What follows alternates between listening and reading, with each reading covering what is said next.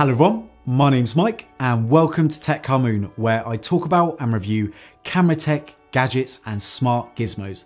So if you haven't already, please hit that subscribe button. I'm really trying to hit 4,000 subs, but today we will be talking about how to use NFC to control your Philips Hue lights. Let's jump into it. We use our phones for pretty much everything nowadays, including making payments using things like Apple Pay, Samsung Pay, Google Pay. Well, did you know that the technology used in those payment services can also be used to control your smart lights with just a single tap of your phone? So how does this work? To start with, the technology is called NFC, or near field communication. Now, the basics of this tech is that you have an NFC reader and an NFC tag that stores all the information and requires no power whatsoever. Then you need to have the reader to read the information from the tag. Now, there's no pairing process whatsoever. All that you need to do is just tap your phone to the NFC tag and the task that you want is triggered. So what do you need to get started? First of all, you need to have a phone that has NFC.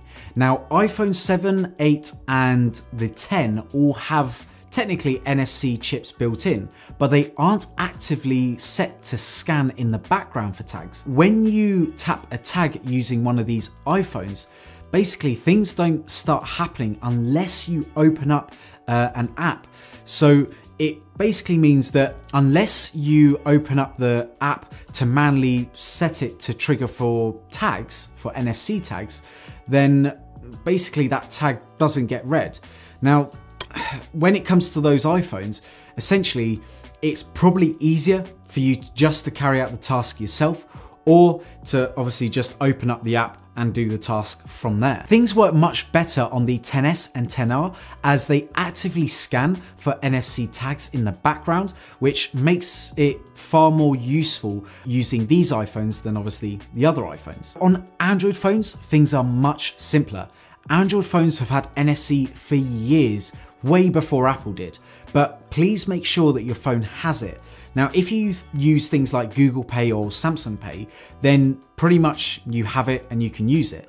Just search up your phone on Google to check if it has NFC, and that is probably the easiest way to see if it does. Next up, you need some NFC tags. There are loads of different types of NFC tags in different shapes and sizes, so I will put a couple in the description down below, but basically look out for a tag called NTag213, as this will be more than enough to write the information that we need in this video. So I'm going to mainly talk about the Android setup, as it's a little bit harder than the setup on Apple HomeKit. So with Apple, they have this thing called shortcuts, which is basically where you can create the NFC tags.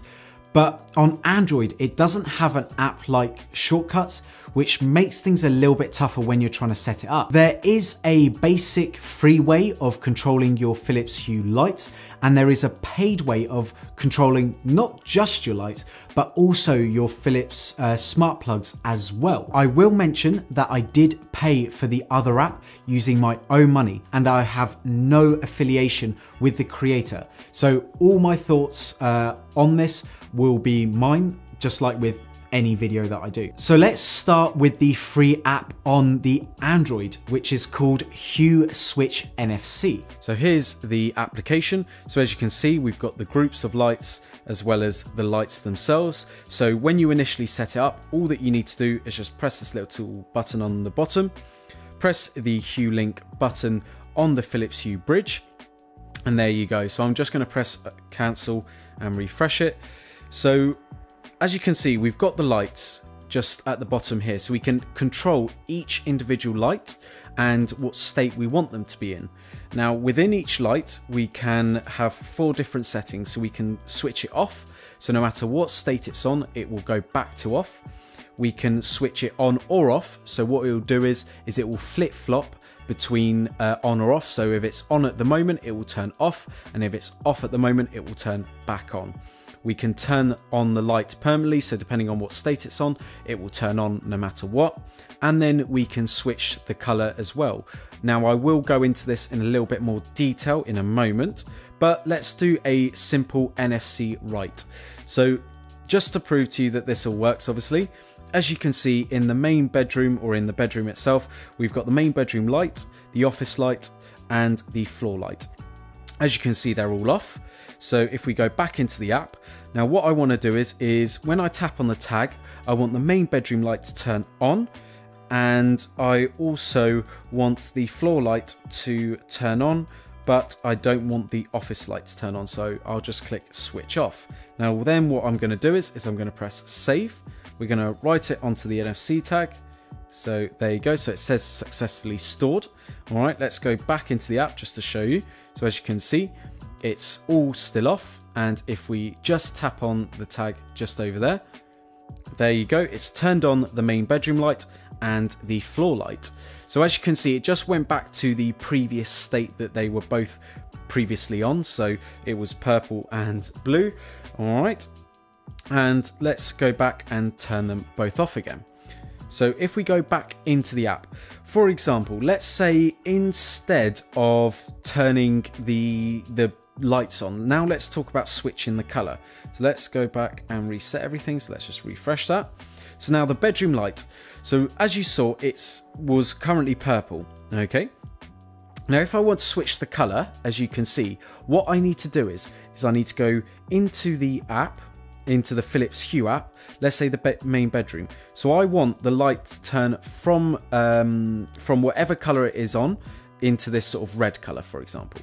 Okay, so let's go back out of the app and see where it says switch bedroom light color. So I'm just going to save. So we're going to write it on there. There you go. So it's now successfully stored. Okay, now let's go back to the Philips Hue app. So for example, let's say it was on purple previously. All right. Now I want it to turn red when I tap on this tag. So as you can see, if I tap on it, it will turn to red. So brilliant. That's how you can set it. So it is a little bit tedious because you do have to go in and out of the app into, well, two different apps to set the color, which, like I said, it's a free app, so I can't really complain. And it does do the main things that you want, really, an NFC enabled tag to really do. So I can't complain with that. Now, the issue comes with the fact that, let's say I want to switch it to that red color, but let's say the light was off. Okay, so for example, we'll go back and we'll turn it off. Now if I tap on this tag, see, it doesn't turn it on and switch to that color. And from what I can tell from a lot of testing, from a lot of trial and error, trying to sort of maybe trick the system, there is no way to switch the color and turn it on if the light is off. So that is a huge downside to this app. So for example, let's say I get in, okay, and I want to set, let's say all the lights are off at home at the moment, and I want to get into the bedroom, and I just want to have a movie mode set, so with different colors and stuff like that. Unless if they are already on those previous colors, I can't actually press the tag and have it turn on the bulbs that I want to the colors that I want. So that is the downside to using this free app, or what I should say is this free app. So unfortunately, you do maybe have to have two tags, maybe one to turn on the actual light itself, and then turn it to the scene that you want. All right, now the app itself doesn't have a color checker or color picker, so you do have to do this all within the Philips Hue app, and then go back into the app, switch the color, and then save it on the NFC tag of choice. Now we can do global settings, so as you can see, if we just want to turn on the whole living room or turn off the whole living room, so for example, let's say we want to toggle it, all right, and let's just turn that off. So for example, we're going to save the tag just over there, so it's successfully stored. All right, let's go back into the Philips Hue app. So let's say, for example, the office light was on. All right, if I tap on this tag just over here, for example, it's now going to toggle the lights on, but can you see it didn't actually turn off the office light? So it does have a few bugs. So again, if I tap it again, okay, can you see it's now turned them all off? Again, tag it again, and it's turned them all on. But for example, let's say I turned off the office light, okay, and I tag, and this should toggle the middle one on and the other two off. But if I tap on the tag, can you see it just turns them all off? So again, another small bug regarding the actual lights themselves. So what I found was that, for example, so rather than doing a global switch, if I went in and did it manually, so doing that and doing that, for example, and then save. There you go. So it's now saved it. So they should all switch on or off depending on the state that they're on. So let's go back into the Philips Hue app. Okay, for example, let's turn on the office light. So now if I tap on the tag, can you see it now works? So for some reason, when you do the global setting, it doesn't seem to work. But when you individually set them, as you can see, if I just do it again, there you go. It's now changed it to the way I want. So it, like I said, there are a few weird bugs regarding this little app, but you're not paying a single penny for this app. So if you want to get your hands dirty with NFC tags, this is a great starting app to use. Next up is the paid app, which is called All for Hue. Now this is a super powerful app which can let you do a lot more than what I'm about to show you. So if you are interested in me reviewing this app, then please leave a like and obviously a comment down below. Just to let you know, you can write one free tag free of charge, but obviously I'm a bit of a smart home geek, so obviously I've paid for it so I can have loads of NFC tags that I can write to. So as you can see, if I just sort of scroll down, we've got the paid activation just there. So it's only, I believe, $4.99. Like I said, I haven't been paid for this app whatsoever. Now what we want to do is, as you can see, we've got the lights set up. So let's go into scene details, okay, and let's create a new scene. So to do that, we press the plus button down at the bottom, just over there. Now with this scene, I want to set up a new YouTube sort of lighting scene in the bedroom / home office. So what we do is we want to select the office light, the main bedroom light, as well as the floor light. All right, so those are the three lights in the space that I have. We'll press next. Now with each individual light we can change, obviously if they're color enabled, which all of my bulbs are, we can change the color of the bulb. We can also change the brightness of the bulb, or alternatively we can even just have it decide whether we want it off or on.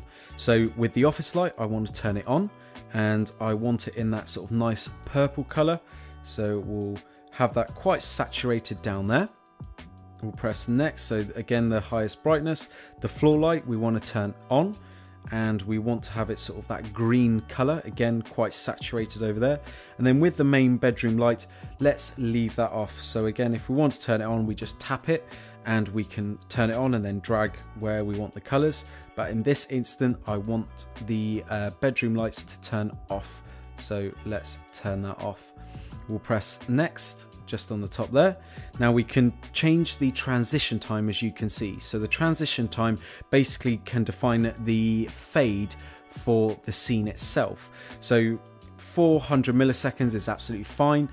You can increase the fade by just increasing that number to, let's say, 10 for a whole second, but 4 in this case is absolutely fine. We'll press next. Then we can enter the description. So let's call this YouTube scene 1 or something like that. We'll press next over there, and there you go, we've got YouTube scene 1.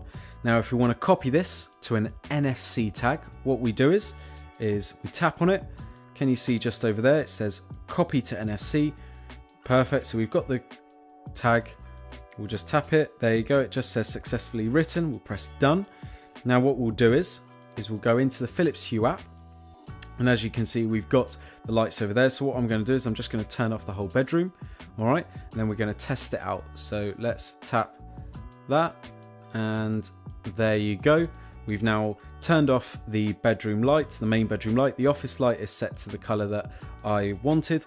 And we've also got the floor lights set as well. So very, very easy to do within the app. There's no need to come out just like the previous app. There's no need to use a second app. It's all done within the app just over here. It is a very, very powerful app.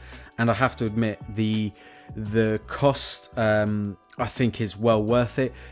You can also use the, not just with Philips Hue bulbs obviously, color, you can use them also with the Philips Hue plug as well. So they've actually included plug support with this as well. So something that I definitely will be including as part of this setup. So let's jump back into the video. There we have it.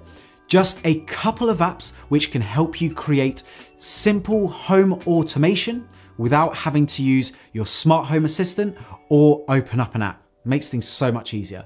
I love using NFC tags because it's so much quicker to set things up. If you've enjoyed this video, please drop me a like. It really helps me out. Also, if you want to see more content like this, plus anything else, then hit that subscribe button and join Tech Car Moon like so many of you already have. And also, if you haven't already, please follow me on Twitter and Instagram. My handle's Tech Car Moon. And also check out the links in the description below to support the channel as well. Anyway, everyone, look after yourselves and I will see you in the next video. Take care. Bye.